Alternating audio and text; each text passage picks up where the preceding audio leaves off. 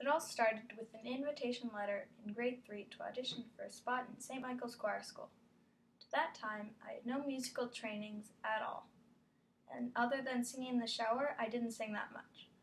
My parents said, "What do you have to lose? It'll be a good experience going through the selection process." It was intimidating showing up in the audition after a morning hockey game surrounded by boys all dressed up with music or instrument cases. There was no way I stood a chance, I thought to myself. Well, after the audition, testing, and forms to fill out, an answer finally arrived. A letter from Mr. White read, "I am pleased to inform you that your son is being offered a place in St. Michael's Choir School." Imagine the excitement, the mystery, and the fun of beginning a new journey in our lives. That journey began at the welcome mass. My parents and I presented the gifts for communion, and it really began to feel special.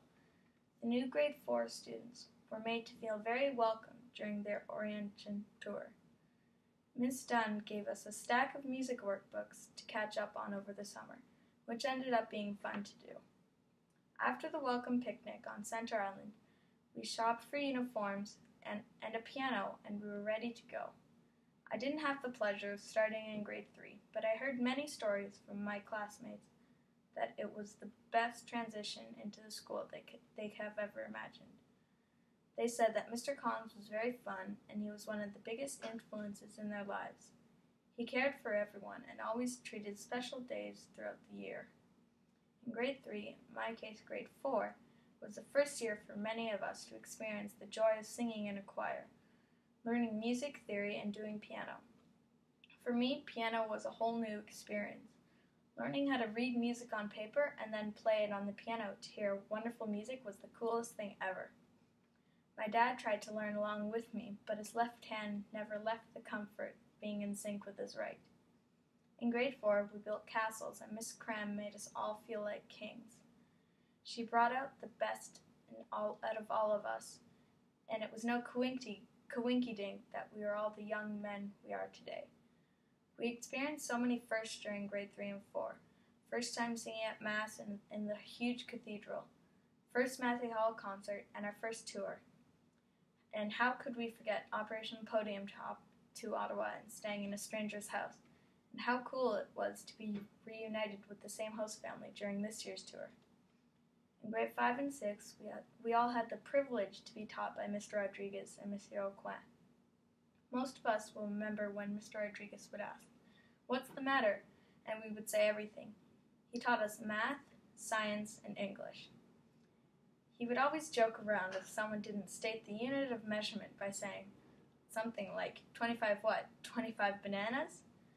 Picking up where Mr. Trasio left off, Monsieur Aucoin taught us French, health, social studies, how to conjugate verbs, and our sleep, and also how time is money. Both of these teachers taught us how to be gentlemen, how to behave in society, and they prepared us for the real world.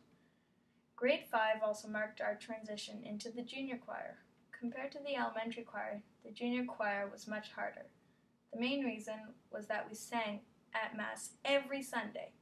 On top of that, there were extra concerts and performances. Grade 5 was also our first big tour because it was the school's 75th anniversary. The junior choir got to go to Italy with the senior choir. This was an experience I hope I will never forget. I still can't imagine that we got to sing Mass at St. Peter's Basilica and also perform for Pope Francis. On top of that, we had a concert at the Pontifical Institute of Sacred Music, where the founder of our school, Monsignor Ronan, studied music. Miss Bagan was our conductor at the time, and she was a really great one. She made sure that we all did our homework and memorized our music. It was sad to see her leave, but we were all happy about her baby. While she was gone, we had one of the most fun and memorable teachers a grade 6 choir boy could have, Mr. Haywood.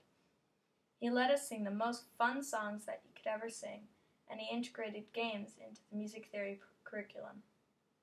Theory was very difficult, so it was very helpful and fun to play trash ball to help our three-pointers and our memory of musical terms.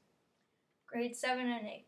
We graduated to the senior choir, a whole new experience with Doc.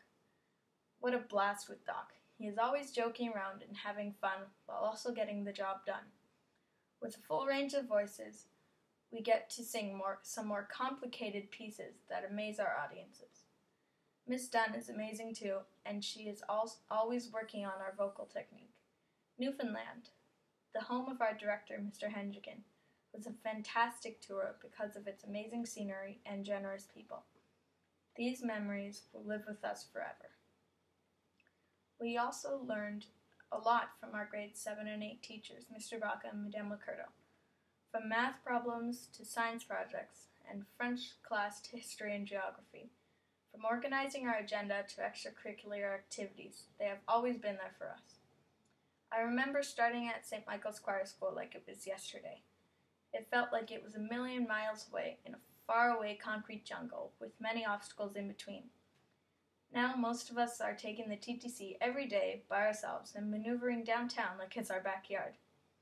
We have been through ups and downs through our school career.